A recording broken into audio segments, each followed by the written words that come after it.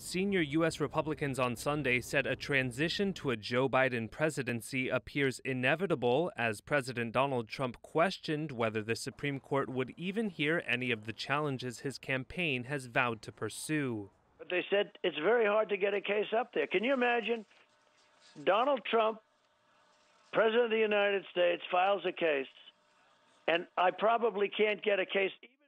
Trump's comments in a telephone interview with Fox News that aired Sunday came as Republican Senator Roy Blunt, chair of the Congressional Inaugural Committee, said they expect Biden, a Democrat, to be sworn in as president on January 20th. Blunt on CNN's State of the Union said he's working with Biden on both the transition and inauguration.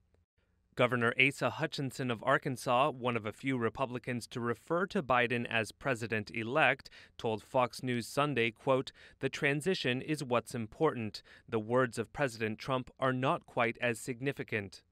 And on Sunday, the recount of presidential ballots in Wisconsin's two largest counties was completed, confirming Biden defeated Trump in the key swing state by more than 20,000 votes.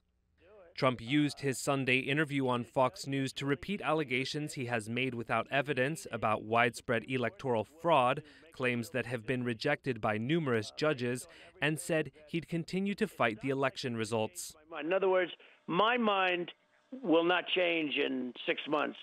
In the nearest he has come to a concession, Trump said last week that if Biden is certified the winner when the Electoral College meets to tally results from the states on December 14th, he will leave the White House.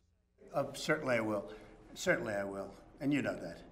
Biden won the presidential election with 306 Electoral College votes, many more than the 270 required, to Trump's 232, and leads Trump by more than 6 million in the popular vote tally.